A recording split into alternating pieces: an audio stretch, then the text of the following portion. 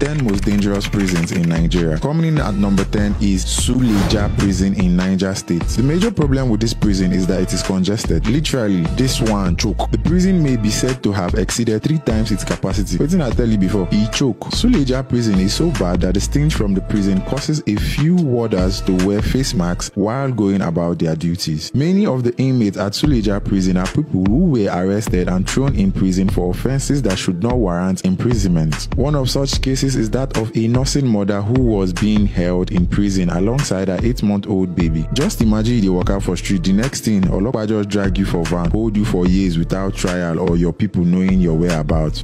Oloma je. Number 9 is Abakaliki prison in Ebonyi State, Nigeria. My God, the state of this prison is very dangerous to one's health. This particular prison, na scam. The outdoor environment of Abakaliki prison is clean and serene, but my brother, my sister, step in and see the condition of inmates, you would most likely shed tears. The condition of the prison has deteriorated to the level of being seen as one of the worst prisons in Nigeria. To tell you how bad things are in Abakaliki prison, it was reported that there was an attempted jailbreak at the prison which left a lot of inmates and warders with better injury on their bodies. Chai, what a pity. Only for them to discover that it was not a jailbreak, but a revolt by inmates who had gotten fed up of the poor living standard they have been subjected to for many years. It be like these people forget say them the prisoners